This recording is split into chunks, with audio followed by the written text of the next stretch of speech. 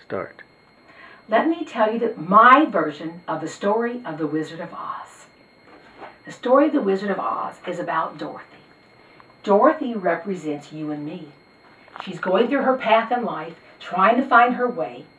And sure enough, the day comes, and what happens? Bam! If you don't know it, she killed a witch. It was an accident, of course. But when she killed the witch, she realized that she didn't mean to. And yet her sister came and was mean to her. How many people have been mean to you? You need to understand that some people may not be good to you, but they're really good for you. And that's an important lesson in life. Then as she goes along her way, bam, here comes Glinda. And Glinda represents the goodness that everything is all possible. And keep going along your yellow brick road and searching for your truth. And Glinda gives her the gift of the ruby slippers and tells her to put them on and don't ever take them off. And that represents that you put on your happy face, you put on your faith, and don't let anything or anyone ever take that off or away from you. And then so as Glinda sends her on the yellow brick road, she comes along to who? The Scarecrow. And the Scarecrow was there going, now which way does she go? Do I go that way? This way? No, the Scarecrow can't make up his mind and thinks he doesn't have a brain. How many times have you thought you felt stupid, you felt you didn't have a brain, and that you made bad decisions and choices? So Dorothy says, come with me. I'll take you to bigger than life, the Wizard of Oz. He'll help us. So then they keep going down the road, and what happens? They run into the Tin Man. And there's the Tin Man, all stiff and straight and scared, and stuck. He's got a broken heart. The Tin Man has a broken heart. He's all closed off.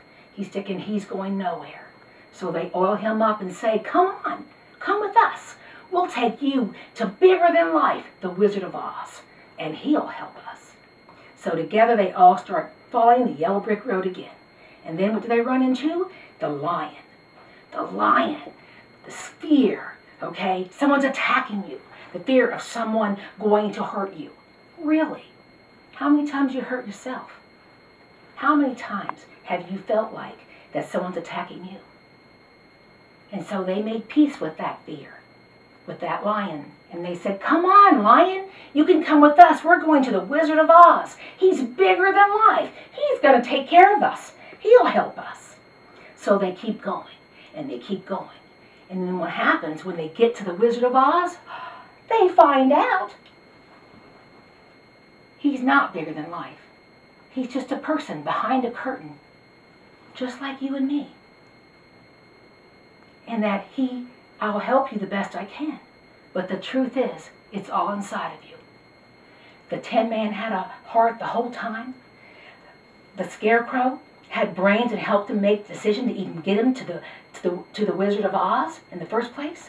And the lion had the courage to fight off the mean witch and help everybody, just like you do. Yes, we've all had broken hearts. Yes, every one of us have had courage and a lack of courage. Every one of us has felt at times bigger than life. Every one of us has absolutely wanted to have better decision making and feel like we have a brain. But the truth is, it's inside of you.